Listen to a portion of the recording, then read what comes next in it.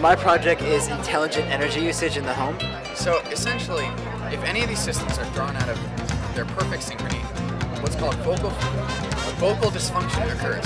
So in 1998, the NCAA implemented a bat testing protocol to try to limit the performance and control the safety of metal bats. So I'm going to be studying decoding language processing using magnetoencephalography.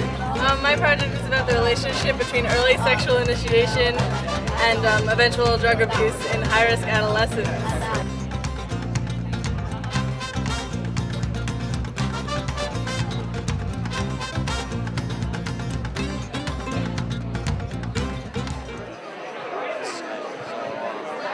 Could you tell us a little bit about the science fair here? Absolutely. What you're seeing here is you're seeing the original science research symposium, our annual symposium, where all these kids, my sophomores, my juniors, and my seniors, are presenting the work that they're doing over 3 years. And what each kid is doing is they're presenting a project on some area of science that they're particularly interested in, that they researched, that they got a professional mentor to work with them, and they conducted an entire project from beginning to end, starting with the literature search, moving on to designing a project, carrying it out, finding results, and then finally presenting it publicly, both here and then at research competitions like the International Science and Engineering Fair, the Intel Science Talent Search, and the Westchester Science and Engineering Fair. So these kids have been around presenting their work in a lot of places and done a lot of really hard work. And in a lot of So Maroon, what's your project about? Okay. So my project is intelligent energy usage in the home. And nowadays people spend a lot of money on heating and cooling their houses. But lately most of the energy has been kind of leaking through the house and you're wasting your money. So what I did is I took an infrared camera, mounted it on a robot, and took pictures of the house to see where we're losing energy. And then we would insulate these areas and find out how we can help save money and help keep the heat inside so that you wouldn't have to spend as much money on your heating and cooling. So Becca, what's your project about? My project is about the relationship between early sexual initiation and eventual drug abuse in high-risk adolescents. Could you tell us a little bit about that?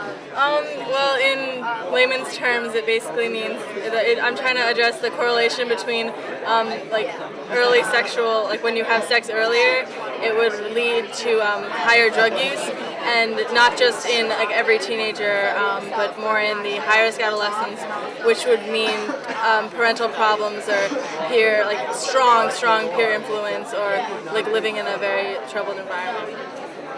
Cool. Thanks, Becca. No problem, Adam. So the NCAA uses aluminum bats, and they've been using them since 1974. But over this time period, both the batting average of the players have increased by 39 points, which is a very significant difference, and pitchers have accounted for 26% of all severe batted ball injuries.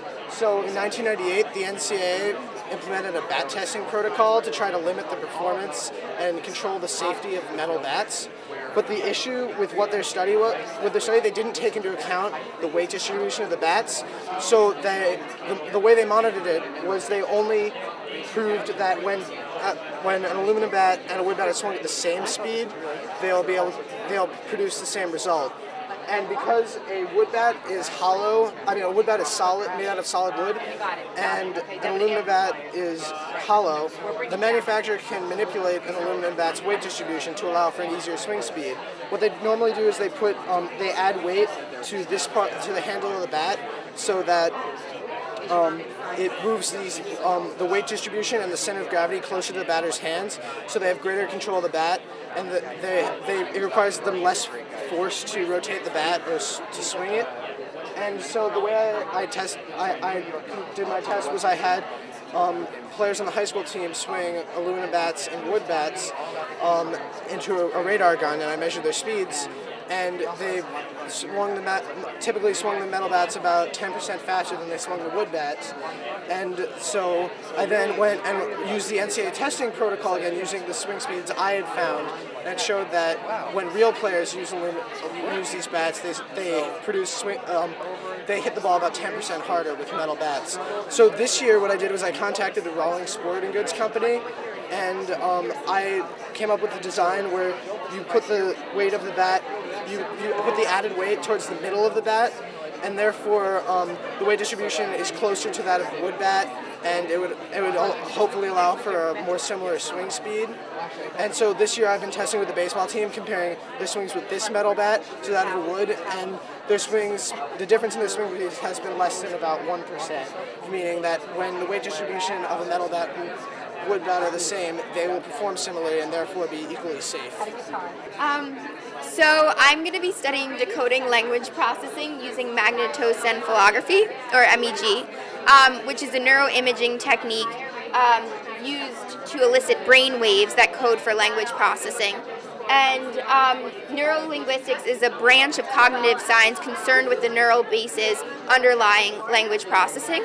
And I'm going to be working at the neurolinguistics lab at NYU with my mentor, Lena Pilkinen.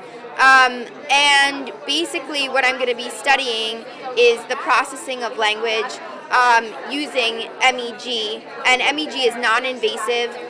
It's not radioactive. It doesn't use radiation at all. And basically the MEG technology that I'll be using at NYU in their lab has 149 sensors which are hooked up to the brain, and there are very many different types of studies. I participated in a study where I had to read words and look at pictures and decide if the pictures matched the words, and a lot went into that, and different brain waves were elicited, such as this one. So, yeah. Well, my project is titled Sensitivity of Various Imaging Modalities for Detecting Soft Tissue Calcium. And the purpose of my experiment was to discover which out of 4 imaging modalities in the process of radiology, which is X-ray, CT scan, MRI, and ultrasound, are most effective for discovering calcium deposits. And what calcium deposits are their side effects of various diseases, like tumors, autoimmune diseases like lupus and scleroderma. And the significance of this is that if you find the calcium deposit, you find the disease. So I wanted to determine which out of 4 modalities are most sensitive for discovering these deposits. Thanks. The presentations will follow a certain order. After Jade presents, there will be a 5-minute question period and then a 5-minute passing time. So you can go in and out of the room after the presentation to get snacks, use the bathroom. Just to repeat what Mr. Garbarino was saying earlier, it's important that both rooms stay synchronized. If our room finishes before the other room, then you are allowed to leave the room for snacks, but please do not enter the room that has not finished yet. Once the second room is finished, then the 5-minute passing time will begin. Can everyone please silence their cell phones? We will start with Jade's project entitled The Effects of Clothing Brands and Styles on Teenagers' Perceptions of Others. Hello, my name is Jade Mandel, and my project is The Effects of Clothing Brands and Styles on Teenagers' Perceptions of Others. Prior to this current economic recession, the clothing and shoe industry was actually quite booming. In the year 2006, the clothing and shoe industry amounted to over $357.2 billion just on clothing and shoes. So there has to be underlying factors that are causing consumers to go out and spend such a large part of their income. There are 3 major influences in clothing choices: cultural, economic, and social.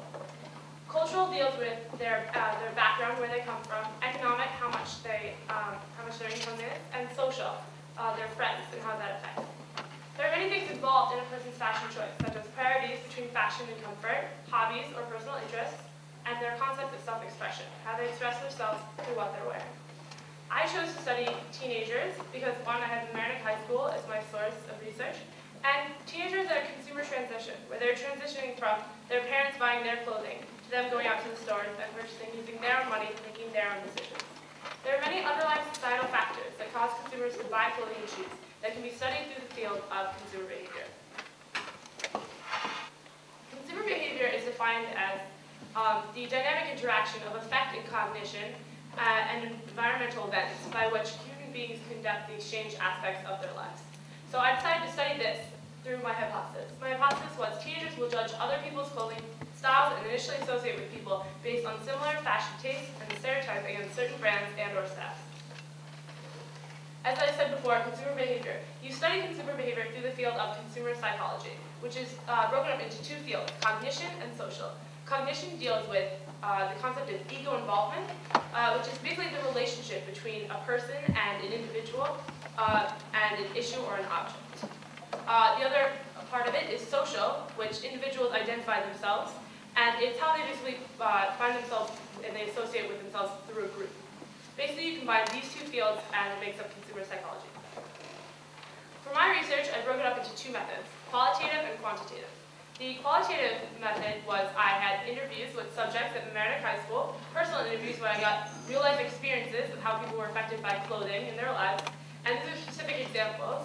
And the other part of my research was quantitative, where I gave out surveys to students at the school, and I got general views about clothing.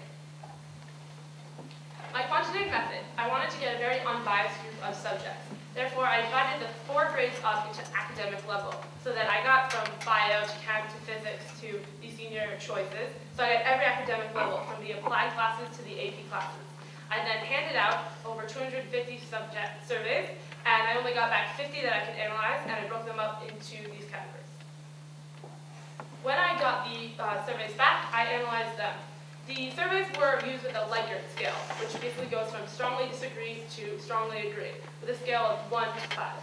These surveys were randomly selected, and on the surveys, I made sure that I had a broad view of each grade, gender, and academic level. The names were kept confidential. I never saw the names. They were covered by the time I had it, but their parents did have to sign consent for them to fill out the survey. They were asked to circle the phrase that best describes yourself and your purchasing habits. For the qualitative method, to obtain my subjects, I used the method of quota selection, which is you take an arbitrary number, you first divide it into categories, and then you take an arbitrary number from each category in order to get an unbiased, varied group of subjects. I handed out 100 pre-surveys at a bake sale to students, which every student passes by during their day. Then I sorted them into these 8 categories of clothing styles. These are the 8 categories: athletic, heavy metal, hippie, indie, punk, urban, relaxed, and preppy. To get these categories, I went around the school and asked people, how do you describe your style? I took the 8 that I got the most of, and I decided those were my categories. When I went into my interviews, I made sure that I had at least 1 of each category, and then I put in 2 more relaxed, because I had an overwhelming amount of people say that their style was relaxed. So in my qualitative method, I had interviews with these subjects, 10-minute interviews where I really wanted personal life experiences, how clothing had specifically impacted them, the reasons for specific style choices in their lives, perceptions of lifestyles that correlate with certain brands, judgments of other students based on their style, gender differences in clothing, and overall opinion of other students based on how they dress. And now to the quantitative aspect of my study. This is where I handed out the surveys, 250, and I analyzed 50. What I ended up analyzing was the difference between male and female responses.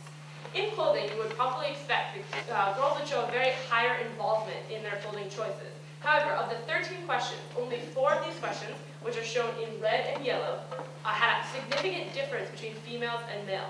Significant difference means that if I were to perform this, the ones in red are highly significant. This is if I perform this experiment 100 times, 99 out of those times I would probably get this experiment result again. Yellow is if I did this 100 times, I would get it 95 times again. Because when you compare the answers, there's a it's less than 0.01, which is shown by the numbers right there. Now, of the 4 questions that were significant, these questions were I expressed individuality through my clothing. I spend a lot of time preparing my outfits. Clothing is important to me, and fashion is more important than clothing. It's more important than comfort. These are the 4 questions that show a higher value with females. This shows that females have a higher clothing involvement. So of these 4 questions, these are the ones significant. However, 9 of the other questions show no significant difference between female and females. Of the qualitative aspects, these were the specific results that I got. I got some interesting responses when I asked questions. For example, do you judge people based on clothing? A girl responds, no, not unless they're mean, kind of pushing themselves away from it, saying, nope, I don't do that. Another person said, oh yeah, definitely, other people judge. I'm not trying to make myself sound like a saint, but yeah, other people do it. I don't judge people a book by its cover. And then another one said, I don't think judge is the right word, because you get to know someone, and then before you judge them. So this explains why, on the survey questions, the answer, one of the questions was, I judge people based on clothing. This question had a overall average of 2, which is disagree for males and female. Male and female both said, no, I do not judge people based on clothing. However, this question, people judge people based on clothing, for both male and female had the answer 4, which is agree. This basically showed that everybody's willing to say, yes, people judge me based on my clothing, but nobody's willing to say, yes, I judge people based on clothing. So basically, what can be taken from this experiment is that teenagers, boys and girls, face a lot of the same judgments based on clothing. An interesting part of the other questions that weren't significant difference between male and female was that subjects say that they didn't associate with people based on clothing. However, in the specific interviews, I found that a lot of people said, yes, my friends dress similarly, but nobody said I associate with people based on their clothing. So that showed that the clothing in friend groups is a lot more on a subconscious level, whether it really impacts you. So research, on first look, this research could show that people don't judge people based on clothing because nobody's willing to say, I judge people based on clothing. However, what I really felt was significant in my study was the fact that everybody said other people judge people based on clothing, which makes me to believe whether this data is really significant because really studying whether people would really say what they really mean, yes, I judge people based on clothing, would be a very hard study to perform because nobody really knows what people are thinking. So, for sources of error, if I was to go to another school, maybe there would be a higher probability that people would actually tell me, yes, I judge people based on clothing, because they wouldn't be afraid of, for example, seeing me in the hallway and knowing that they judge people. The other thing was the informed consent. As I said before, I handed out over 250 surveys to subjects, and I only received 50 back that I was able to analyze. And the other thing was that I only had subjects from Mamaroneck, New York. While Mamaroneck the high school is pretty diverse, it was only people from the north, whereas I didn't have any southern or west or other countries. So there's a lot of other ways that this project could have been brought about. For future research, I can study this same project in an older age bracket, for example, maybe our parents, and see how that affects their friend groups and their judgments of other people, and also in this growing technology age, cell phones. So basically, in conclusion, teenagers claim not to judge people based on clothing, but whether that's the truth is for you to decide. Thank you.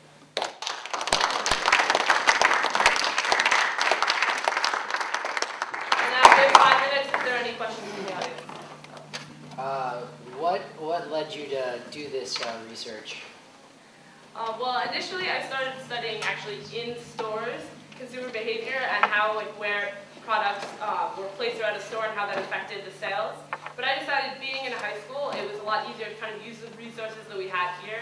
And I read a study that was conducted in England, where it's just interviews with 12 to 13-year-olds and how their trainers or sneakers affected how they viewed other people, and it kind of made me, I was interested in how in our high school in an older age bracket, just the whole clothing in general would affect friendships and judgments and stuff.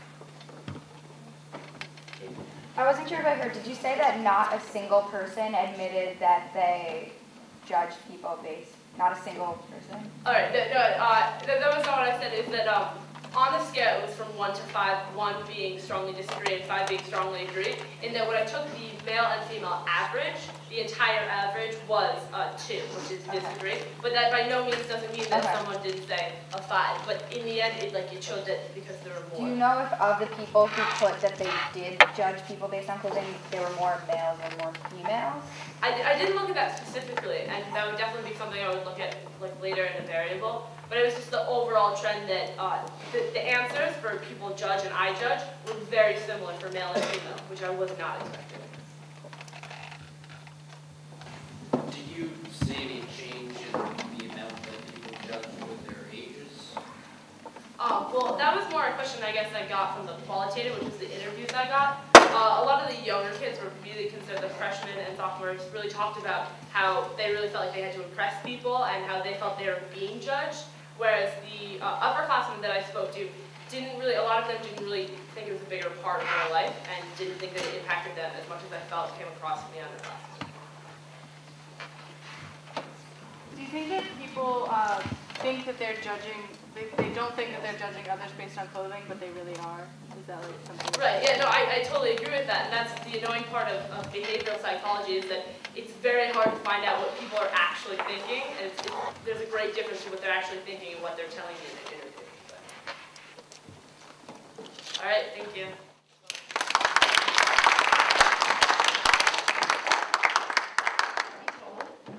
With his presentation entitled "A New Instrument for Early Detection of Vocal Fold Nodules Using Passive Ultrasound."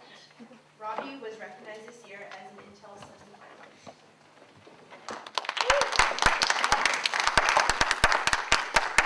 So basically, the human vocal system works by air passing through a set of membranes called the vocal folds. So basically, as the vocal folds open and close, as shown here, let's see that. Well, as shown here, where the vocal folds are open, where they're closed, it causes vibrations, which we hear in the form of sound. So this is sort of what creates a person's voice. Now, to make this happen, it's a very, very complex system. There's a lot of systems that are really involved with this. So if any of these systems are brought out of perfect synchrony, vocal fold dysfunction can occur. Now, vocal fold nodules are a type of vocal fold dysfunction which can occur. And they're a very common voice disorder. And they're really manifested by a mass of tissue that forms on a person's vocal folds. They often occur from voice overuse. And as you can see in this diagram here, which I wouldn't show an actual picture of this, but essentially a mass of tissue forms on the side of a person's vocal folds. Now this, as I said, happens from voice overuse, and it's common in singers and teachers, as well as like drill sergeants or anyone who uses their voice a lot. For instance, Madonna had to cancel a tour because of vocal fold nodules. Luciano Pavarotti almost gave up his career in music due to them. And Julie Andrews was forced to permanently give up her singing career after she had surgery due to them, and the surgery was not performed correctly. Well, for diagnosing vocal fold nodules, early detection is absolutely key. This often requires, well, actually, this always requires a specialist, and the diagnostic tools are very invasive. You see, in order to diagnose the presence of vocal fold nodules, electromyography must be used. Often, in conjunction with the transducer. Basically, what this means is electromyography needles are like, they're basically a needle that is inserted into the patient's neck, and as you can imagine, that's a very invasive procedure. And a transnasal laryngoscope is a camera that is rooted through the patient's nasal cavity and down into their larynx so that the larynx can be directly viewed. And also, audio recordings are used to diagnose the presence of vocal fold nodules, except these recordings do not go above the range of human hearing, which is at exactly 20 kilohertz, or not 20 kilohertz, or 20,000 vibrations per second. Okay. Ultrasound is any sound above 20 kilohertz. It's above the range of a normal human hearing, and it is used in industry to measure mechanical wear on parts, rushing fluids, and rushing gases. Essentially, what ultrasound is any sound that's above what you can hear. So if I were to create a bunch of sound waves at a different range of frequencies, any sounds above 20,000 vibrations a second you wouldn't be able to hear, and they would be considered ultrasound. So currently in industry, sort of passive ultrasonic listening is used to detect rushing fluids. So literally, microphones are used to listen to gases moving through pipes in order to detect leaks. What I decided to do in my study was perhaps I could explore this passive ultrasound technology for medicine and maybe develop a screening tool for vocal fold nodules. This could perhaps enable the early detection of nodules because this method wouldn't be invasive, and it would, it wouldn't require a specialist. So, like for instance, in the doc's clinic down the street from here, it would be possible for the doctor there to use that. So what I did is I developed a transducer in order to listen to passive ultrasonic signals. And I developed a functional model of the human vocal system in order to test this transducer. And then what I did is I analyzed the recordings in the ultrasonic range of readings that I took from this transducer. And the transducer is basically a tuned piezoelectric element. What that means is that it's a device that takes vibration and turns it into electrical signals. So I ordered a printed circuit board for a device that was very similar to what I was trying to build. I just modified some of the parts that were on it, and it consists of 2 amplifiers, and it's actually shown in this picture here. Now what you can see, here we are. This is the piezoelectric element. This element takes sound or compression waves and turns them into electricity. This chip here is one of the amplifier stages, or it makes the signal stronger so that I can read it better. And it is then brought out through this coaxial cable here, this just standard cable that is brought out to an oscilloscope. Okay, so that the model that I tested the transducer with pushes a volume of air using a piston. This piston it's just a pneumatic piston that I made with parts that I got from Home Depot, and it's literally a household toilet plunger in a piece of PVC irrigation tubing. It's very simple to make. And the piston is pushed with elastic latex tubing, which is drawn back to the same place every time to the same volume of air is pushed. And a model of the human vocal fold is put within this ventilatory laryngeal model, or the VLM, to simulate the presence of the human vocal fold. This is the VLM right here. As you can see, here's the pneumatic piston. This is the elastic tubing, and there's a triggering mechanism here as well. So the same amount of air is pushed every time through the simulated larynx, which you can't see right here because it's enclosed within this assembly. In order to take the measurements, I had my transducer here, which was placed in different locations, which I will describe later in the presentation, around the model, and the excuse me, dry throat. The transducer and the circuit here then outputs a signal to our oscilloscope, which is basically an electronic function generator. It's then recorded on a recording computer. So as I said earlier, the transducer was positioned for each condition, or a polyp present or no polyp present for the experiment with a posable lab lamp. The oscilloscope was then started, or the recording device was then started before I triggered the VLM, before I allowed air to be pushed through the 2 different larynxes, one with a polyp present, one without a polyp present. And then the data was saved as a WAV file, which is just a raw waveform. It's just a sound file, basically. And it was then analyzed in a program known as Audacity, which is an open source audio editing software. Then I performed a numerical analysis using a fast Fourier transform, and I took the numbers from the fast Fourier transform and analyzed them in Microsoft Excel. Okay, so for each experiment, I tested whether or not there was a nodule present, and I tested 3 different locations of the transducer to see what would be best for like a clinical setting. I tested supraglottal, seen here, which is above the location of the larynx, subglottal here, which is below the location of the larynx, and an oral location, which would be at the end of the patient, which would be at the patient's mouth. So just to recap, ultrasonic waves go to the piezoelectric element. The electronic signal is then brought out to our amplifying circuit. The amplified signal is then brought out to the oscilloscope.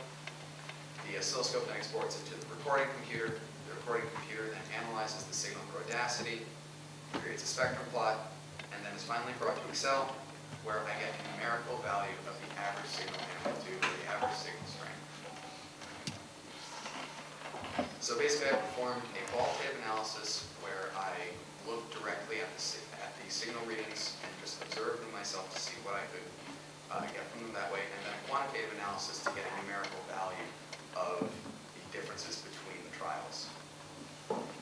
So as you can see here, this is the right subglottal recording. And here there's no nodule present. Here there is a nodule present for these respective tests.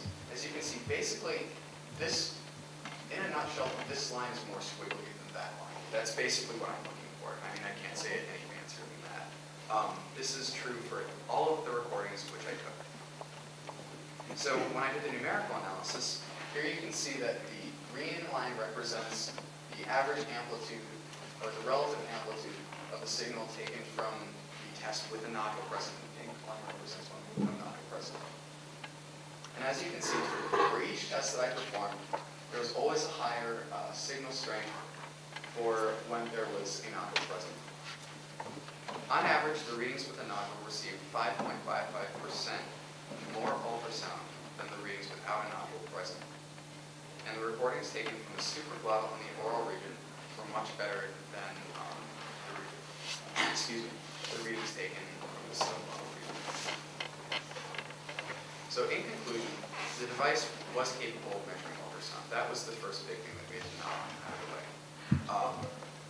The VLM wasn't going to be an effective model. We had a laryngeal anatomist come in and look at our model to make sure that it was good.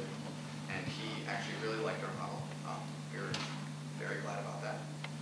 And it is a potential diagnostic tool for vocal fold nodules. It can enable early detection of nodules because it was able to detect one that would be relatively small in a clinical setting. And all of the methods were very cost effective, as I was able to build the entire transducer for around $50 to $75. And it has the potential for use in other areas, such as a patient that has a deviated septum, where we would be able to tell if a patient had different airflow on one side of their nose than the other, because we would be able to listen to the airflow moving through the patient's nose. And also, we could do cartilage assessment in a patient's joints, because when we were initially performing assessments with the transducer, we noticed the movement of one's wrist, for instance, next to the device created sort of a series of popping noises, and perhaps we could perform assessment on cartilage on this. Thank you very much.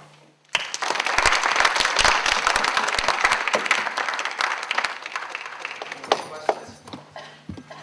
Would you need to establish a base level where an individual person before you can tell? This was actually the main, or I guess the question was, would you need to establish sort of a baseline level for what a typical ultrasound signal from a human subject would be used in a clinical setting? As we haven't conducted a human study yet, we're not 100% sure what that baseline level would be, but what we hypothesize we would need to do is I would have to determine sort of an amount of ultrasound per amount of airflow. So to create a ratio between the amount of airflow that the person is exhaling versus the amount of ultrasound that they're creating, and to create that sort of ratio would perhaps give us a more determined number. Are you working on a patent for your device? Yes, I hope to patent my device. I hope this summer. It's kind of a long process, though, from what I understand. I'd like to get it definitely. How did you specifically come up with the makeup of this device? The question was, how did I come up with the makeup for the device? I'm not sure. Do you mean the ventilatory laryngeal model, or what the you specifically built? What I specifically built myself? Yes. Well, specifically, I actually built the whole thing for the ventilatory laryngeal model. My mentor and I went to Home Depot, and we just wandered around for an hour, which is a lot of fun to do with an engineer to go to Home Depot. And then I went home and I just built a thing based on what we had drawn up on a whiteboard. And we really came up with the ideas together. So I took it home and really built it myself. Do you think this device and this method could be made easily, like mass-produced and made available to doctors to diagnose this? The question was, would this device be economically feasible, I guess, practically feasible to be mass-produced? Yes, I think it would.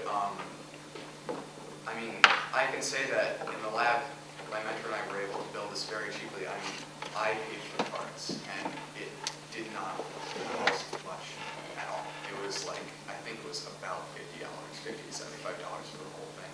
And as far as like medical equipment goes, that's pretty cheap. I mean, of course, we have to get higher quality components for an actual medical device, but based on what I've already built, I think it would be economically feasible, yes. If this were to be mass-produced, what aspects of creative would be produced?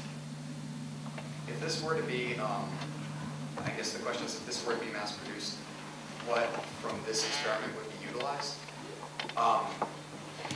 What would most likely be utilized is really the basic concept. The thing is, this concept has never been used or tried or proven before in a medical application. As I said, it's used in industrial applications.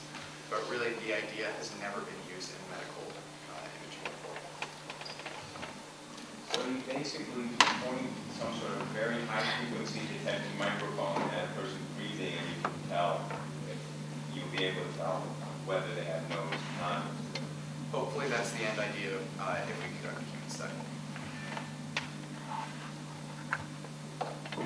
How long did it take you to do the analysis on the sound waves? The analysis, or how long did it take me to do the analysis on the sound waves? Is the question? Okay. That took a very long time and was quite difficult. I remember at one point I asked my grandfather who's an engineer and my uncle who was a physicist how the formula worked that I was using to create the spectrum plots, and they just looked at me and said, "You don't want to know." Yeah, it was done through a computer program. I used a fast Fourier transform, which is a standard spectrum plot technique that's used in audio analysis very commonly. And it took me a long time to do that because there was basically there were so many data points that it took a long time for the computer just to run the functions. Question? You said it's just based on breathing. What if someone speaks? Does that not? Do you get no results from that, or does it? Okay, so the question was, the trials that I conducted with my model were based on just sort of an exhalation action instead of a speaking action. Would speaking affect the results that are obtained with the transducer? Yeah. Okay. Well, really, I'm not sure. I mean, I think that would be another experiment to try out. Didn't Dr. Boyd say it sounded like a little lamb? Yes, my mentor who lived on a farm when he was a child said that it sounded like a lamb. So interesting.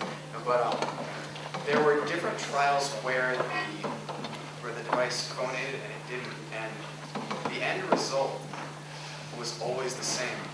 Sometimes we kept all the trials where the device was making the noise that it was supposed to, where it was making the speech-like noise. However, when I did the analysis, I found that it really didn't make a difference for what I was looking for. So, I mean, I can speculate that it wouldn't make a difference, but I'm not totally sure, and I think that future research would be necessary. Okay, thank you. All right, thank you very much for listening. Alex Mandez. His project is called Analysis of Immune Responses in RV41BBL vaccination with lymphodepletion in melanoma. Alex was recognized this year as a finalist for the International Science and Engineering Fair.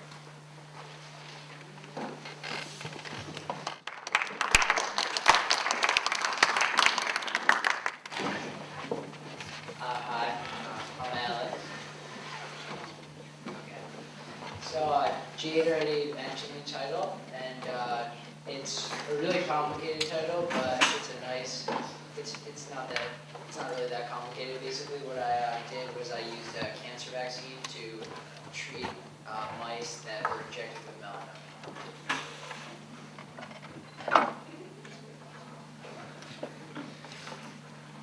So the primary goal of tumor immunotherapy, which is what I did, is to generate a prolonged tumor-specific humoral and/or cellular response.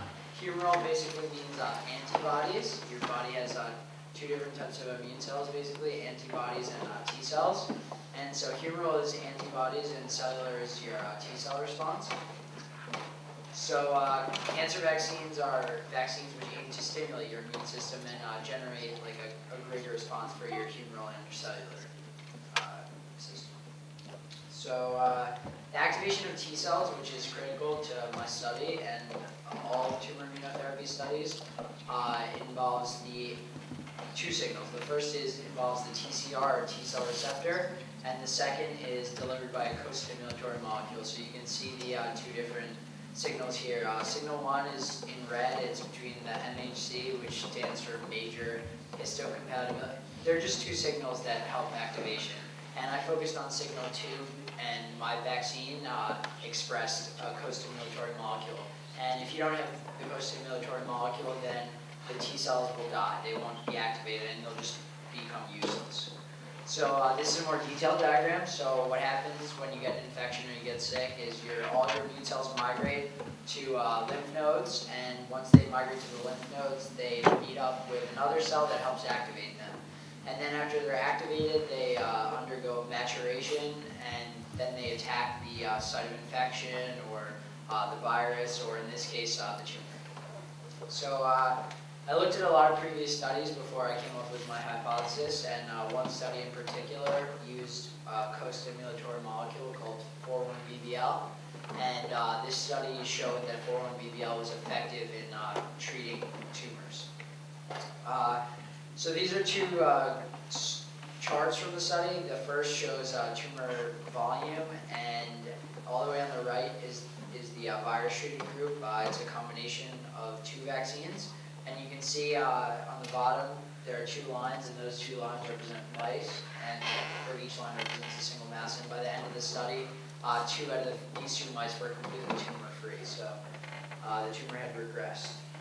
The second shows, it basically tells us the concentration of a certain T cell, and so based on that study and others, we chose to use vaccinia virus, which is a smallpox virus. It's a derivative of smallpox virus, and we also chose to use 4,1-BBL, and our last method was lymphodepletion. Now, lymphodepletion is something that's new. All the other stuff has been tried before, but what lymphodepletion does is it gets rid of the patient's entire immune system. And although this might seem counterintuitive because we're doing an immune study, what this does is it depletes a population of cells known as Treg cells. Your body has Treg cells naturally to down-regulate your immune response, so you don't develop autoimmune diseases or autoimmune chronic disorders. But the tumor, for some reason, upregulates Tregs as a self-defense mechanism, and that inhibits your body's own natural immune response and also any immune response that you try to achieve with a vaccine or in clinical studies.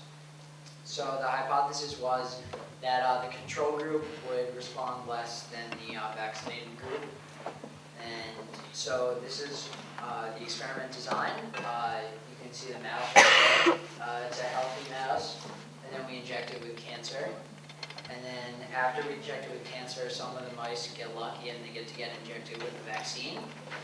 And so we inject some of them with the vaccine, and then they hopefully they live. And hopefully their tumor doesn't grow at such a rapid rate. And so we used 60 mice and 7 different groups, and there were 60 mice in total, different numbers in each group. So on day 4, we inject them with the virus, and we also give them the lymphodepletion to get rid of the Tregs. These are just methods and materials. Basically, I got the mice after they had been sacrificed, and I got the spleen and the tumor. And then I perform single-cell suspension, which just gets the cells down. You get a whole spleen, and you want to get it down to each cell by itself. So these are materials for that. And so first, let's look at the average tumor area and growth. And average tumor area and growth on the bottom is in the magenta, I guess, with the circles. That's the combination treated group. So that group had the strongest response. And this just validated the hypothesis that they had a stronger physical response. The tumor wasn't growing at such a rapid rate. And all the way on the left is, with the blue and the diamond, is PBS, which is just the unlucky mice, and they get saline solution.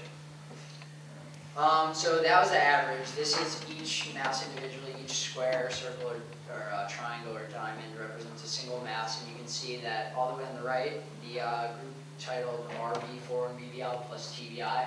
That's our combination group. That's the group that we hope would achieve the strongest response. They're all clustered together at the bottom, meaning that it wasn't just a general trend. The significant majority of the mice, except for one, I guess, was below 100 millimeters squared in tumor area, so that just validated my hypothesis more. Next, we looked at flow cytometry. Now, flow cytometry is a way for us to measure specific immune cells. So we know that the tumor is shrinking, but we want to know why it's shrinking. We want to know what your body is producing and what cells are actually attacking the cancer. So what you do is you get the cells and you stain them with an antibody, and this antibody is a different color, so it could be red, it could be green, it could be purple or yellow. And you put it into this machine, and the machine takes a little tube and then puts it on a computer screen, and each dot is a single cell. So there's 2 million cells in each graph, and then based on the different colors and different stains, it'll tell us what the different cells are.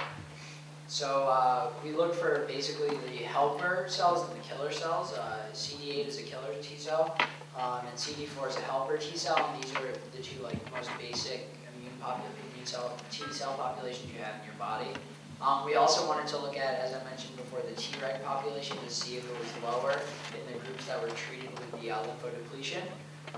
And then on the bottom, we looked at the CD8 effector T cells. Now these are T cells that are specific to the tumor. So what we found was that there was an upregulation in the 4-1BB groups, with the virus-treated groups, the group that we wanted to see an upregulation in. There was more CD8, there was also more CD4, and more importantly, in the total body irradiation or lymphodepletion treated groups, there were significantly less Treg cells. And next we looked at the tumor. Now in this slide we looked at the spleen, and now we look at the tumor, and the reason for this is because your immune cells migrate to your spleen to get activated. So we wanted to see that the body was having sort of a general immune response, but also that it was having tumor-specific immune response. So this is day 21 spleen, and this is day 21 tumor, and the results were more of the same, although the cell populations weren't as large. But relatively speaking, the results were statistically significant. So in conclusion, the overall CD8 T cell population was greater, and the CD8 T cell population, effector T cell populations was greater. And one thing we noticed was that the ratio of CD4 to CD8 is reversed in the virus-treated mice. My mentor and I and everyone else in the lab didn't really know what this meant, but it's interesting. In the future, we're going to do another study to determine systemic immunity. And what this will do is, in the long run, we hope that you'll be able to get a vaccine like a human with cancer. We'll be able to get a vaccine after they have the cancer, because these vaccines are very potent and we don't want them to develop disorders. But they'll get a vaccine, and then the vaccine will be injected, and if it's not strong enough at first, probably we'll combine it with chemotherapy. But the problem with chemotherapy is that it's not 100% effective. Sometimes the tumor will pop up, it'll start growing again 6 months later, a year later, 2 years later. And so the ultimate goal is that your body will develop a systemic immunity. So that means that it'll be able to fight off the cancer after a chemotherapy treatment, so you won't have to keep going back and getting more treatments and getting something that's really destructive on your body. And like you lose your hair, your immune system goes, and as the keynote speaker said, you are prone to significant bleeding, which can kill you. So we're going to test the systemic immunity in the future. Thank you.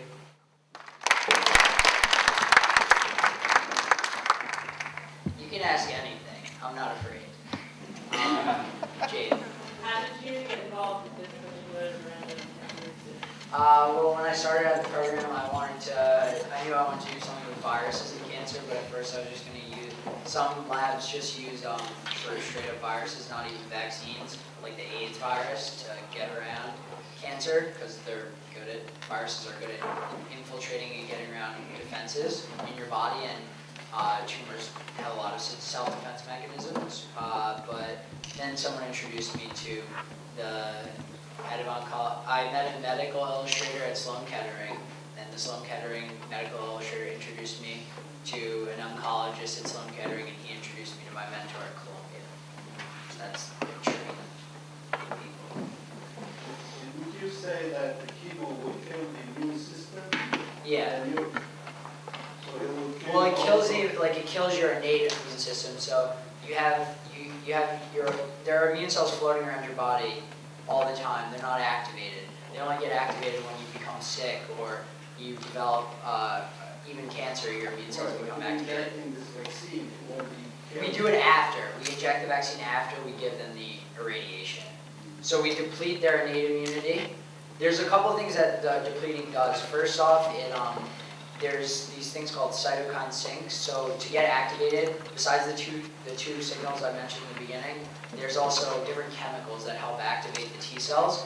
And what this does is it depletes your innate immunity, which won't help you at all against the tumor, to make room for these new cells that will be produced when you get injected with a vaccine that are tumor specific and can directly attack the tumor. So we do it after. We give them the irradiation and then we inject them with the vaccine. And they won't attack anything else? The T cells, they're tumor specific. You have general T cells, but we're hoping to upregulate the tumor specific ones. Any side effects?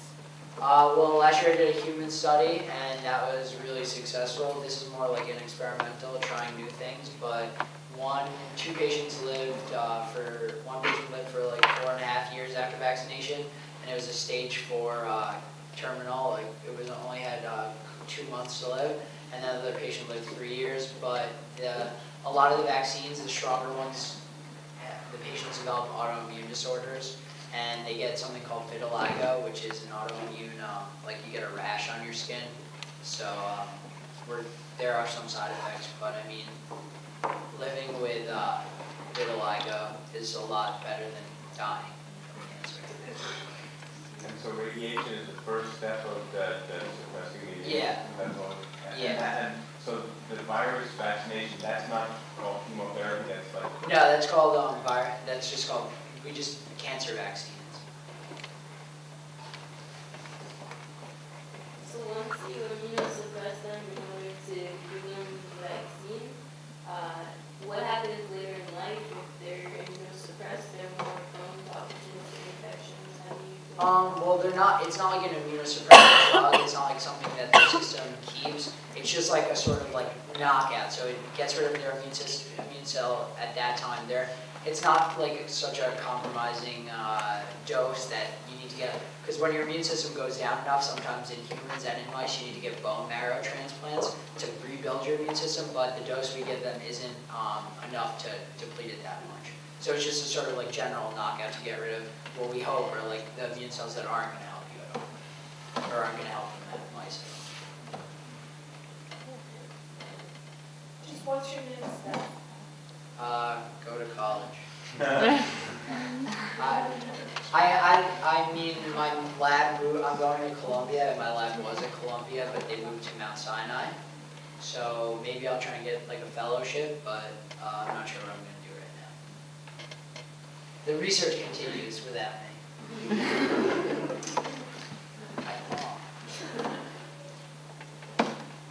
Thank you.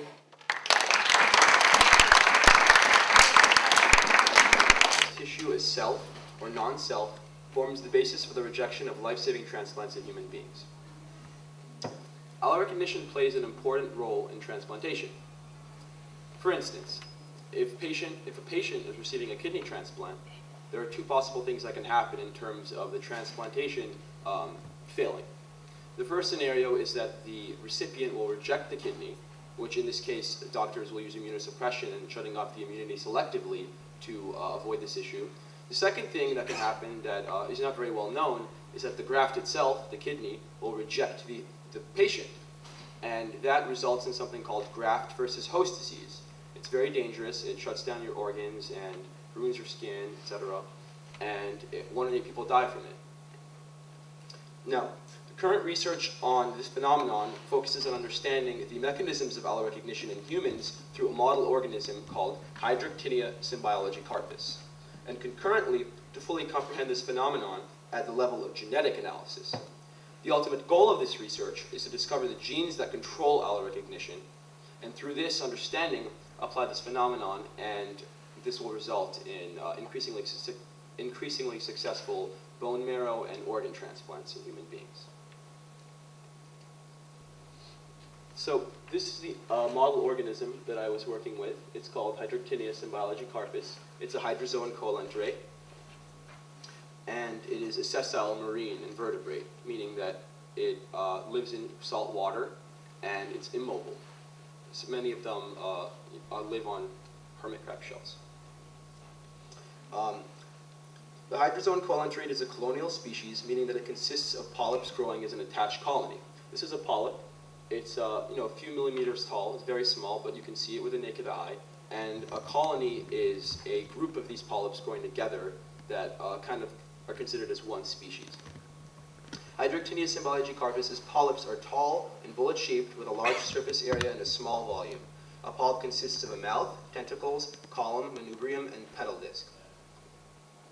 Now, it is known that the hydroctinia are capable of allorecognition, but it is not known whether the larvae, also known as planula, are capable of doing so. Now, this study investigates whether the larvae are capable of allorecognition and whether this affects their decision-making process when they are metamorphosing into a polyp. Now, let me explain that last thing in more depth. A larva is a free-moving, swimming organism. It's very small, and it looks like that. It's planula. And it swims around until it finds a substrate that it finds suitable for itself to live on as a sessile marine organism. And it'll attach its head to the substrate and metamorphose into a polyp, which is shown in step 3.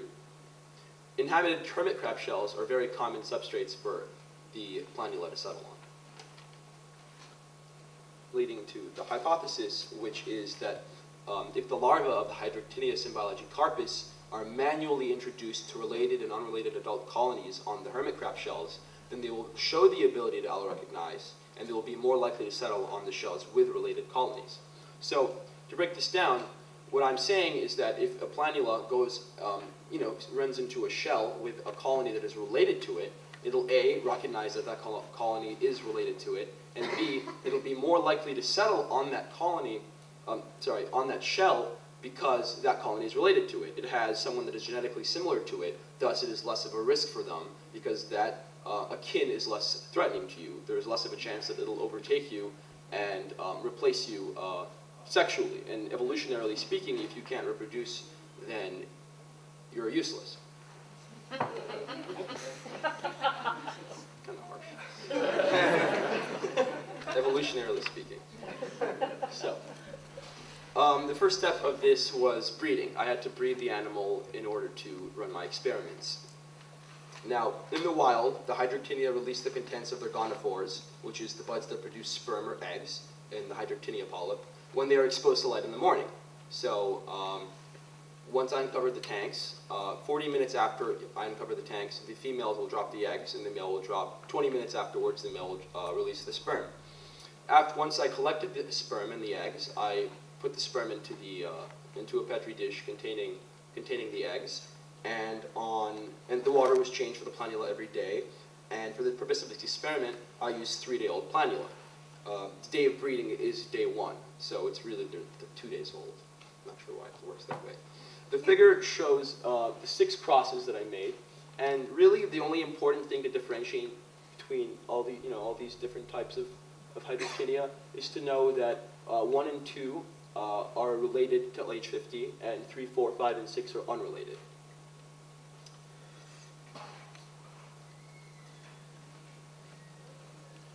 So, also, I used, for the experiment itself, the final phase, I used 16 shells with LH50 colonies attached to them. To do this, colonies were explanted near the orifice of the shell. Now, each shell was placed into an individual petri dish in 29 parts per 1,000 salt water. Then, the planula were placed in direct physical contact with the colony on each shell using a glass pipette, meaning I literally picked it up, the planula, under a dissecting microscope and placed it up on the colony and then observed its movements. Each planula's movement was observed under a dissecting microscope and recorded every 5 minutes until the planula began to settle or left the shell. Now, this took place across the course of about 2 weeks, considering, watching a planula for a full day is, you can't do 20 of them at the same time. It's very tedious and very meticulous. Now, the results were recorded on templates used for each shell, one for the dorfus and one for the ventral, and the charts recorded a lot of other important information. For example, they recorded the ID of the shell being used, which was actually just for my organizational purposes, relevant to the results. The position of the LH50 colony, which is represented by the orange shading. The area ventured by the planula after it was deposited onto the shell, which is shown by the gray shading. It will be very clear on the image. Whether it settled or did not settle, and if it's settled, it's bright green, and if it did not settle, it's red. And the type of planula, whether it's related or unrelated, that's in the title, and the age, which is on the top of every template. The age, I say because I said I'm going to use day 3 planula, but for 2 of my trials of my 16, I needed to use day 4 old planula because I did not have day 3, and that actually is included in my source of error, which I will explain later. I also included in this chart the rate at which the planula moved. A blue dot represents a fast-moving planula, and a brown dot represents a slow-moving planula. And at the top of the shell, oh, I mentioned that. Okay, so that's good. So these are my results. These are the templates, and I'm going to go through all of them. But I'll just kind of quickly run through the story of every one. Not every one, but a few of them. For example, I used the Y90 shell here, and I had a day 4 old planula. And this is the area ventured by the planula, and I deposited, right on the colony, and it ended up settling, green. The second one did not settle. It explored a large part of the shell. It was fast-moving, so it wasn't very interested in the colony. And the third one, explored a large portion of, a small portion of the shell near and around the colony.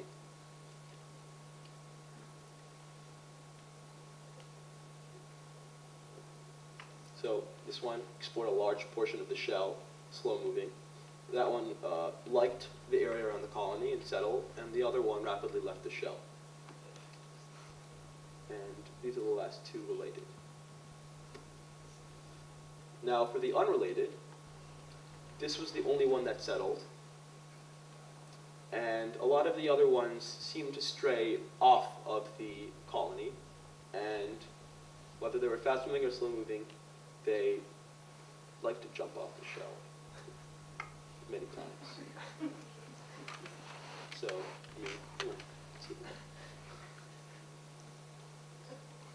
So, summary results. For the related, you could see that, maybe you saw 4 of them settled and 4 of them did not settle. For the unrelated, 1 settled and 7 did not settle. Now, in terms of the area ventured by the planula themselves, you could have seen in the related that they were very interested in the areas around the colony. The unrelated, however, were less interested in the areas around the colony. They seemed to explore on average, a larger portion of the shell, and were more inclined to rapidly leave the shell. Also, the time that the planula were exploring the shell while they were on, after I placed them, it was different. On average, it took more time for the related to make a decision. Now, the results from the final phase in which related planula settled more than unrelated planula suggest that the planula are capable of allorecognition. Half of the related planula, 4 out of 8, settled on the shell, and of the unrelated planula, only 1 settled. Now, this result is suspect because the planula, trial 1, was a 4-day-old. 4-day-old planula are more likely to settle than 3-day-old planula because by day 4, the food resources that they have from the lipids are depleted, and so they're desperate to settle. Trial 1 of the related planula is similarly suspect. In future research, only 3-day-old should be used. If you were to really take notice of the first trial of each of my graphics, my computerized graphics, you would see that there wasn't a large area explored by each planula.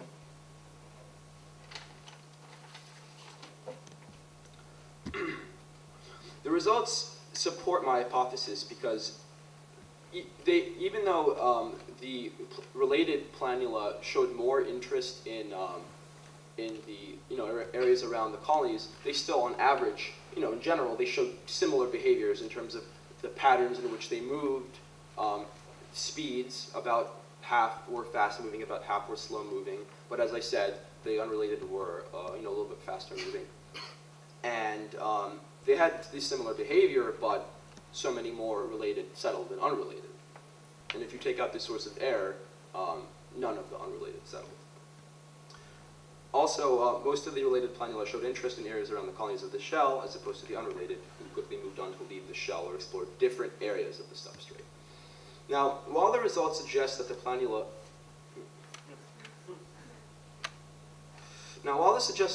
results suggest that the planula are capable of L recognition, the sample size is not large enough to derive statistical significance. The results are, however, just what is expected if the planula are performing L recognition.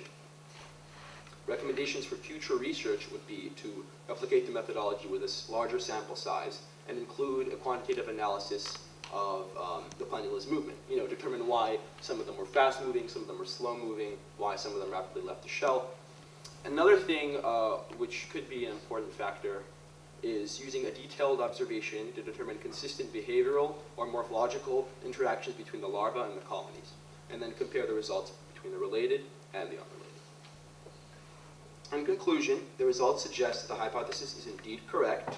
Hydroctinia symbology-carpus larvae are capable of L recognition, and this will affect the decision-making process when metamorphosing into a polyp. However, future research is needed to be absolutely certain. And I'd like to give a thanks to my mentor, my parents, and Mr. Garbarino.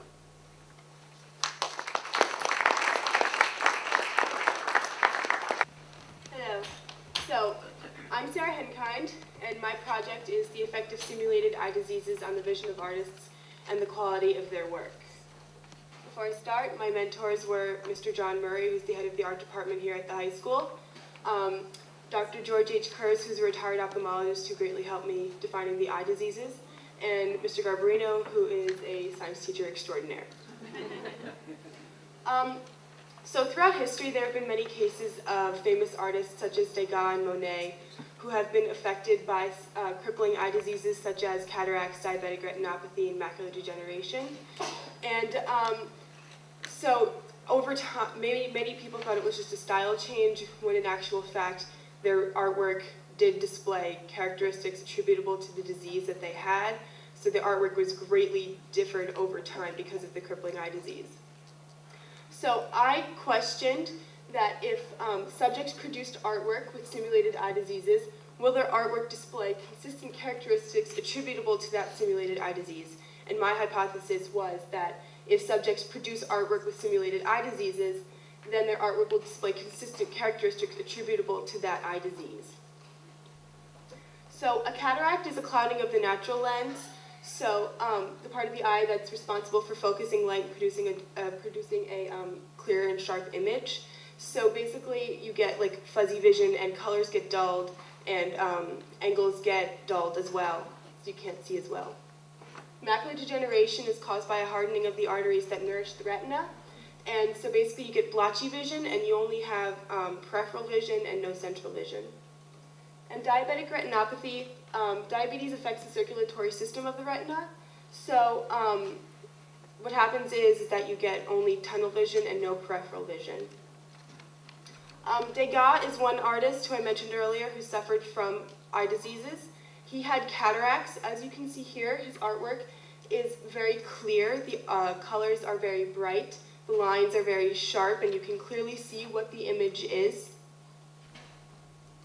This is 30 years later when he was affected by cataracts. As you can see, the colors are very dulled. The image is very harsh. The line strokes are very, very harsh. You can see everything that, all the difficulty he took into making this artwork, whereas before it obviously came very easily to him. So subjects who were taken from the high school, from the art department, wore safety glasses that were modified to simulate the eye diseases of cataracts, diabetic retinopathy, and macular degeneration. And the impairment glasses were labeled as A, B, and C for cataracts, diabetic retinopathy, and macular degeneration, respectively. These were cataracts, the cataract simulation glasses. They were made by scratching steel wool onto the surface of the eyeglasses. So this is, on the left is a picture of the cataract impairment glasses, what they looked like, and on the right is what somebody would have seen while wearing them. Diabetic retinopathy was made by punching a hole in a piece of paper and sticking that hole into the middle of the eyeglass and then painting around it. So what you see is what the artist would have seen and what the eyeglasses look like. As you can see, there's tunnel vision and no peripheral vision. And macular degeneration was basically the opposite. It was done by outlining a nickel and coloring that outline in with paint, and then so you only have peripheral vision and no central vision, and that's what the artist would have seen, and obviously it's very difficult to see. And then objects that were unfamiliar to the artist's visual memory were chosen for the artists to draw, because if you just gave them an apple to draw, they would automatically know to draw a generic apple and not the apple that was actually in front of them, so they wouldn't draw detailed. So the objects were Object W, which was a toilet wand, because no teenager knows what that is. And Object X was a paperweight / statue. Object Y was a paper displayer, and Object Z was a carabiner. And then a box, called a neck movement restricting box, was designed so that the artists would hopefully not cheat by looking around their impairment, because the glasses, they would probably go like that, and that was undesired in the experiment. So that platform is where the object would be placed, and that hole is where the artist would look into, and then next to that they would draw their object. And that's an example of me looking through the box. And then subjects were recruited from the art department from the high school, and an consent form was obviously obtained. And then subjects were assigned to one of the 4 objects with one of the eye diseases. So they would have 5 minutes to draw this object with one of the eye diseases, and then they would do this 4 times, so 1 time with each of the impairments, and then 1 time without any eye diseases as a control, so you could tell what their normal artwork was like. And then art teachers from the district were recruited to evaluate the artwork, so they used a specialized rubric which asked them what they thought the artwork was, that the artist had, and how the artwork was affected by it. And so, so they evaluated that. So the accuracy of classification chart is really the most important chart of this experiment. It displays the accuracy of classification per eye disease, and it's separated into 4 categories for the control: cataracts, diabetic retinopathy, macular degeneration. And in the end, cataracts proved to have the most easily identifiable of all the eye diseases, including the control. So that means that the art teachers were able to identify which artists had cataracts the most easily, possibly because cataracts is so incredibly deterrent to the artwork that it's the most identifiable. Accuracy by adult rater measured the number of correct classifications by each adult rater. So this proved that everybody views art differently, because some had more correct classifications than others. Yeah. And accuracy by students evaluates the number of times an artist's work was classified correctly, and there was an instance where one subject's artwork was classified more correctly than others, which could have meant that they had superior drawing abilities, which made their artwork more easily identifiable. It was originally anticipated that the teachers would be able to identify a change in the artwork when there was an impairment that affected the artist. So the results suggested that there was a positive effect by diagnosis, because there were out of a total of 58 correct classifications. And the p-value, which is what we used to base our experiment on, was 0.99, which means the results were statistically insignificant, although they're still important because it's still important to identify which eye disease that the artist had and how it's identifiable in the artwork. Yeah, so I explained all this. And although the results proved to be statistically insignificant, they're still valuable because the data supports the hypothesis. Some errors that could have occurred was that the subjects cheated by looking around the impairment, or they viewed the object, which they were not supposed to do, before they were supposed to draw it, which could have affected what was in their visual memory. There was also an accidental consistency with the pairing of the glasses and the object. of NW, which means no impairment with object W, was used more than the other assignments and is completely accidental, although in the end it did not affect the results. And it was realized after the conclusion of the study that one of the adult raters had completed the form incorrectly and that the results had to be discarded. A future study could evaluate the reason for cataracts being classified correctly so often, more so than the other eye diseases. And certain teachers graded the artwork more correctly than other teachers, proving that people view art differently, which is also important to note. I would like to thank Mr. Garbarino and my mentors, Dr. Kurz and Mr. Murray. References. I know how to pronounce that never word. been able to pronounce it ever. All right, our final presentation tonight is by Niffer Fassman, and let's see if I can do this right. The ABC model in Aristolochiaceae family, confirming genetic patterns across floral evolution. And I'd like to mention that Niffer was recognized this year as an Intel semi-finalist and as a finalist in the International Science and Engineering Fair. So.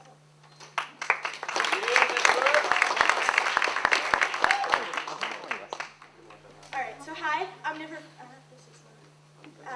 Fassman, and as Willa mentioned, the title of my project is the ABC model in the Aristolochiaceae family.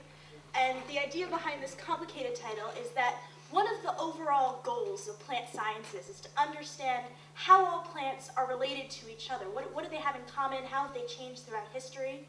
And one of the ways scientists have of doing this is this thing called the ABC model. And the idea is that the ABC model explains how genes interact with each other when flowers are developing. The problem with this model is that this model is supposed to apply to all flowering plants, but it was developed based on plants that evolved relatively recently. It was developed based on two plant species, Arabidopsis thaliana, which is the general test plant for flower studies, and Antirrhinum majus, which is the snapdragon. Both of these plants evolved relatively recently in evolutionary history. So the goal of my project was to look at plants that were some of the first flowering plants to evolve and to confirm that the predictions made by the ABC model worked across flowering plant evolution. So the idea is that the Aristolochiaceae family, they're basal angiosperms. They were some of the first flowering plants to evolve. So what is the ABC model? The idea is that the ABC model groups the genes responsible for flower development into three categories, A, B, and C. The idea is that if you have a seed and it's becoming a flower, and you have cells and they're growing, but right now when they start off they're undifferentiated. They don't know what they're going to become. So the idea is if you have A-class genes present within that cell will become a sepal. But if you have both B and A-class genes present at the same time, it will become a petal, and so on throughout the model. And the idea is this model, which explains how genes interact, could be the starting point for future genetic studies. The problem is we have to first confirm that it does really apply to all flowering plants. So specifically, I was looking at 4 genes from the ABC model.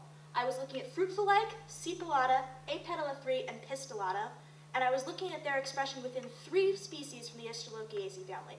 I was looking at Aristolochia fimbriata, Ceruma henry, and Asarum europaeum. So specifically, I wanted to see these 4 genes. Where are they being expressed in these 3 species? And does this expression match what is predicted by the ABC model? In other words, do these genes have the same role in the older plants and in the newer plants?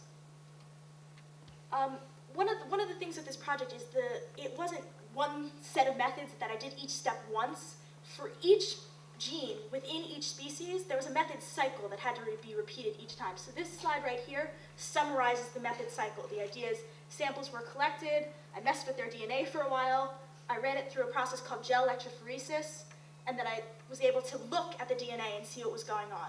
On the next couple of slides, I'm going to explain what each of these steps means more specifically, but this is an overview of what happened each time I ran the process. So the first step is collection. I needed samples to work with. I was lucky enough to be working at the New York Botanical Garden, where all of these 3 species were growing. The Asarum europaeum and Ceruma henry both grow in the rock garden at the New York Botanical Garden, and Aristolochia fimbriata grows in the greenhouse there. So I was able to collect live samples, which is often a problem in plant studies. Can you get live samples, or do you have to work with dried samples? I was lucky. But one of the problems is each of these three plants, what's so cool about the Aristolochiaceae family is these three flowers, you can see, they look completely different. Seruma henry, it's a typical flower. It's got a stem, leaves, petals. It's very pretty.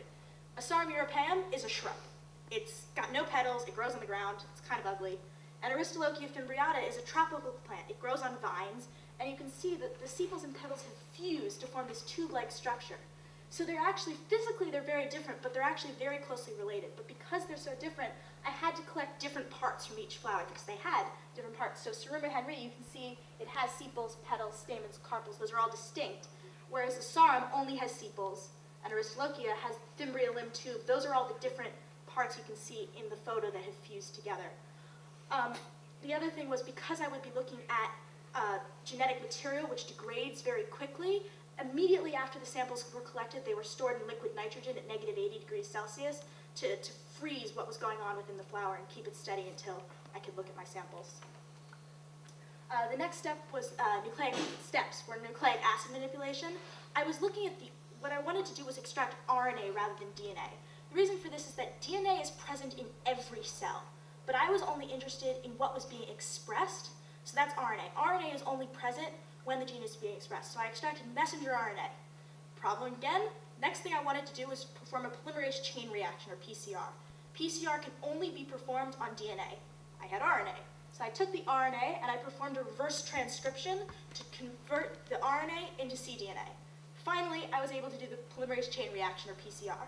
PCR is a really useful tool. It creates a lot of copies of a very short segment of DNA very quickly. So I was able to have, DNA is microscopic. I needed enough of a sample to actually visually see whether the sample was present. The next step was to run these PCR products. They were stored until I could run them through a gel electrophoresis. I used a 1% agarose gel, 96 volts, let it run for 35 minutes, and then I soaked the gel in ethidium bromide. Ethidium bromide binds to DNA. It also fluoresces under UV light. So I was able to take those gels out of the ethidium bromide, photograph them under UV light, and then there would be glowing bands if the DNA was present. So you'll see that on the next slide. Those final photographs with the glowing bands, those were analyzed by hand. If there was a band, the gene was being expressed. If there was a black hole, no gene being expressed. It was very important with this experiment, because I was working in a lab with many other scientists, one of the big problems or fears is that there will be contamination, that I will get DNA from another scientist's experiment into my experiment. So on each of the pictures you'll see on the next slide, the last column will be a negative control column. As long as that column is clear, that means there's less of a chance that there was contamination from another project into my project.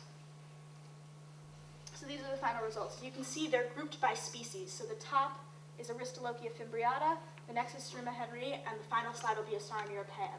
The idea is that the abbreviations right here, these are the names of the genes, and underneath are the names of all the floral parts. So if you see a bright band, you can look, okay, Fimbria, Pistillata, Aristolochia fimbriata. So that means within the Aristolochia fimbriata flower, the Pistillata gene is being expressed in Fimbria because there's a bright band, and so on throughout the entire column. And what you can see from these results is, if you look in the right places, you can see that the bright bands match what is predicted by the ABC model. So if you go through, and if you see here in the last column, that negative control column is clear, which is what you always want to see and make sure there's no contamination. Great, really strong results. I found, of the 4 genes I looked at, 2 of them were exactly where I thought they would be. The ABC model predicted you will find them genes in this, and this floral part. That's exactly where I found them. That was true for Pistillata and Sepillata. They were both found where I predicted. The 2 questions came with Fruitful-like and Apetala-3. In the case of Fruitful-like is supposed to be an A-class gene, meaning it's only found in sepals and petals. The problem is I found it expressed everywhere. So going back into the literature, reading, trying to figure out why this is, it turns out that while I was doing this experiment, there was other scientists testing at the same time. They were just looking at other plant families from different places in evolution, and they were also finding that Fruitful-like was expressed everywhere. It turns out, as I said at the beginning, this original ABC model based on Arabidopsis thaliana was used because it's a very general plant in many ways. It's the test plant. But it turns out in the case of Fruitful-like, this one specific gene, it's totally unique. So the fact that I found Fruitful-like expressed everywhere actually confirms the results of other scientists.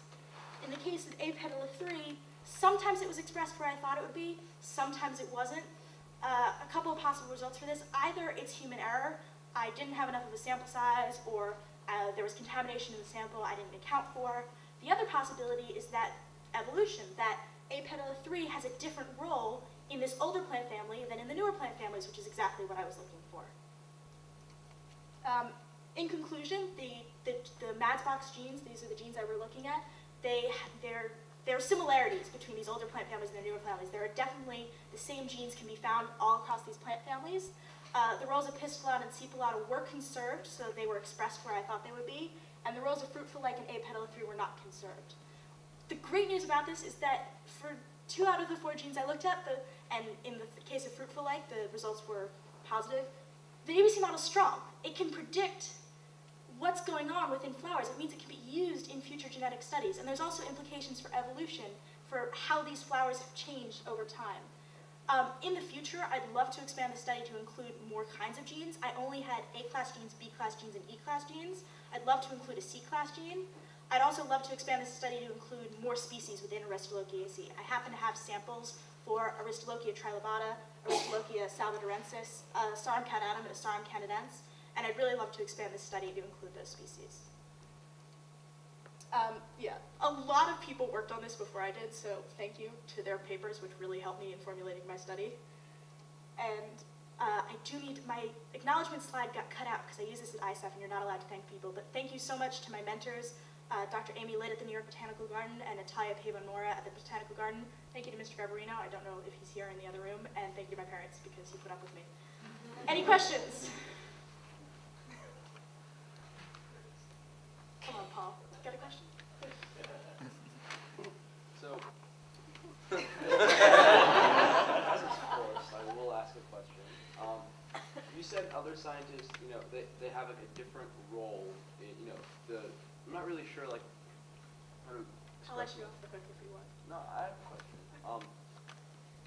Why would this happen? Why would, like, evolution take place? Why would these new genes take on these new roles? What new roles would it be, and would it be, progressive or regressive for the plant itself? I don't know progressive or regressive, but plants change over time. There's mutations, or there's evolution, outside pressures. A gene that, a floral part that was needed here at one point might be needed in another part of the plant if it's located in a different geographical location, or if there's different environments. So plants change over time depending on what their environment is like. I wanted to see this core group of genes that does this very specific function. It hasn't really changed over time, which is actually more interesting than if it had, and that's what I was looking to see is scientists believe this core group of genes hasn't changed much. Is that really true? Any other questions? So would there be any benefit to, to these mutations? In terms of I actually wasn't looking so much at what they were doing as I wanted to see if they were there, and I'm leaving it up to other scientists to know what they do. I just wanted to know if they were there to even go exploring after. Sarah. What inspired me to do this? I read an article about research being done at the New York Botanical Garden, and I had no idea that the Botanical Garden had labs. I thought it was just a garden. I had no idea. There are world-class laboratories at the New York Botanical Garden. I became fascinated by the fact there was research being done there. I started reading journal articles and talking to scientists, and I ended up here. Were you there at the Pfizer facility? Is that where you do work? Yes, I was at the Pfizer lab. It's a great lab. If you get a chance to visit the garden, pop back there. It's in a back corner. It's kind of hard to see, but it's a beautiful building. Any other questions? What made you use those 3 specific plants other than the fact that they're generally? Is it because other scientists use them? The question is, why did I look at those 3 specific species? 2 reasons. I knew from the start that I needed to use a family of basal angiosperms, meaning flowers that were the first flowering plants to evolve. I used this specific family of basal angiosperms because at the time when I was developing my study, there happened to be a graduate student in the lab, a morphologist whose specialty was the Aristolochiaceae family. And she had predicted that this would be a good family for genetic studies, so it was great. I was able to test her hypothesis, and she's going to be able to use my results in her own papers, which is really positive that we can all share the results. Awesome. Yeah. Any other questions?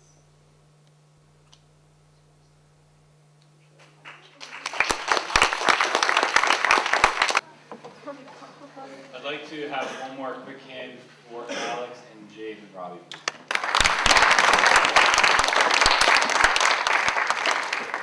I'd also like to thank all of our parents and guests, siblings, for coming out and staying this late to recognize all our kids' work. It's really nice that the kids who are presenting later don't see the audience just disappear. So really thanks for being here.